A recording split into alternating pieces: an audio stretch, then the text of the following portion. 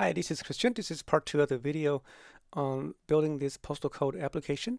Now, if you want to watch the first video where I explained how to solve this problem, you should watch that video first in episode 1. But again, this program is really a really tiny Python program that will convert a 5-digit zip code to a barcode representation that you see printed in most US mailers right here. Okay, so the process is basically to grab each of those 5-digit numbers, convert to their postal code or barcode representation, print them out, calculate a check digit number by adding all these numbers up, and a multiple of 10, subtract that from 10 to get your check digit, and then add that check digit as the last digit here, and you will enclose the entire 6 digits here with the open frame and frame bar and ending frame bar here. Okay, so we're going to refactor our code to print this program using a different method. So let's go to the IDE. It's over here. This is the program that we're going to convert.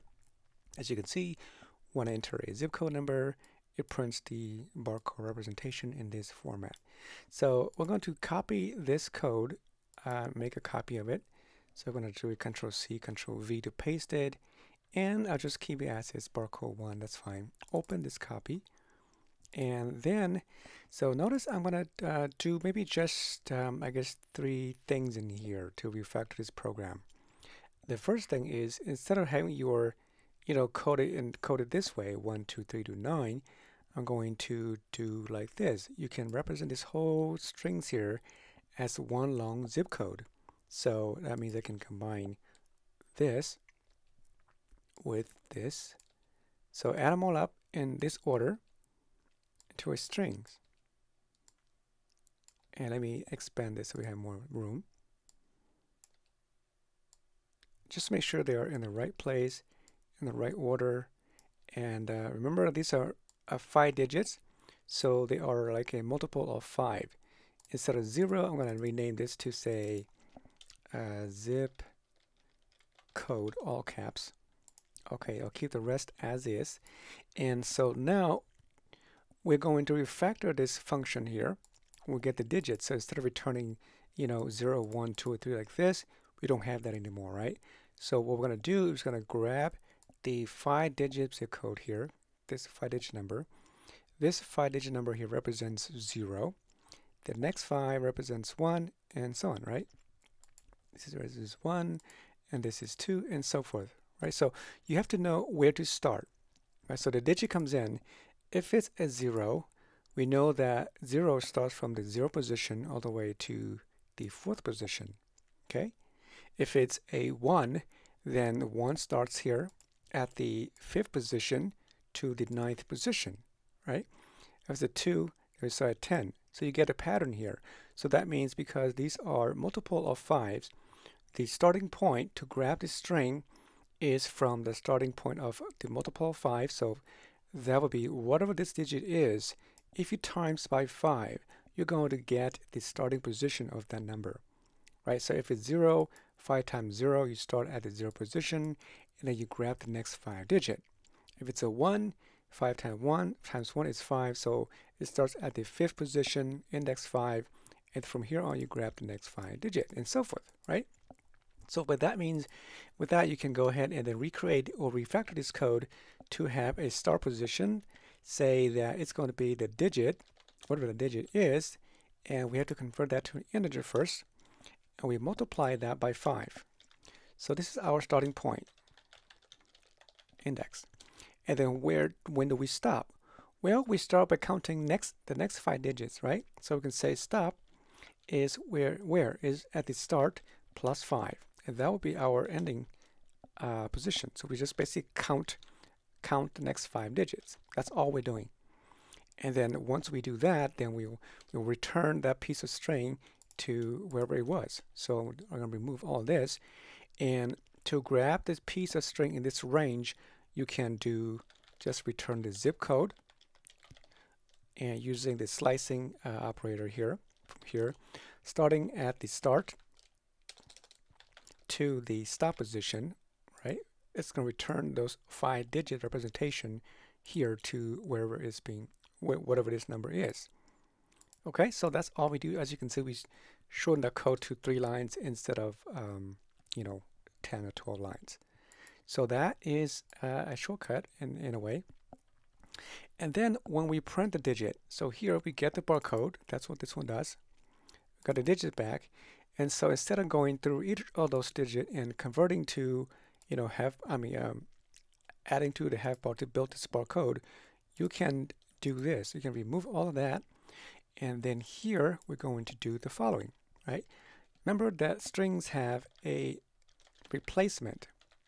You can replace all the characters, as you can see, the old character string or strings with the new characters.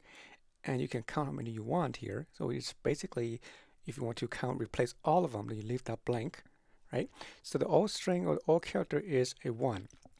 If we find a 1, we're going to replace that with the pipe symbol. That's the full bar. Okay, so I can copy this again, press the Control-Alt down arrow, and we're going to replace all the zeros with the half bar. And there we go. So now we got our barcode, and then you just print it out. There we go, 4 lines of code, and I think that should do it, right? So you can see we shortened these two functions to about more than half of the code, and also we move a lot of variables up here as well. Let me kind of fix this a little bit to make it nicer. Okay, so now let's give it a test, and let's run this. And I'm going to copy the same code here to make sure it matches that. Okay, oops, I had it wrong, sorry. Copy that, and let's do one more time. Let's run it again. Okay, something is not right here. Okay, let's see what's going on. I think I need to cancel this out first. Okay, it's not doing. Let's clear this thing. I messed up somehow. All right, so here we go. Let's save it and run it. Okay, so here's the zip code. I paste that 5 zip code. Okay, it doesn't work. Let's just go 54321, and here, so you can see. Okay, I guess the 1 didn't work. But we did work. It did replace the half bar, so the 1 didn't work. So let's see why. When we replace the zeros, oh yeah, because here I basically, reassigned to that same barcode, and this is not right, right? When I first changed the code digit to the barcode, here it should have been the current code, so it should be the barcode and not the original one. So that's why it was incorrect. Okay, let's try it again. Okay, so here we go, 54321, and there it is. We can verify by checking the digits, right? We can also run against the code over here. The barcode is it's indeed this one, so 95014. Let's copy that. Let's go run it again, and we'll run it, and let's run here. Okay, we're going to copy this and match with our code in the document, and to see if this is the same. As you can see, exactly the same as before. So that's all we did, right? We basically changed this to a long string of code numbers. Make sure we know what the number, how many digits we want. Get the digit, you multiply by 5 because it's a multiple of 5, and then you just grab the next 5 from the start to the stop position and return that piece of string. And then we just basically do a replacement, replace all the 1s, all the 0s with that, and we print it out, and that's it. So there you go. Have any questions? Please let me know. Thank you.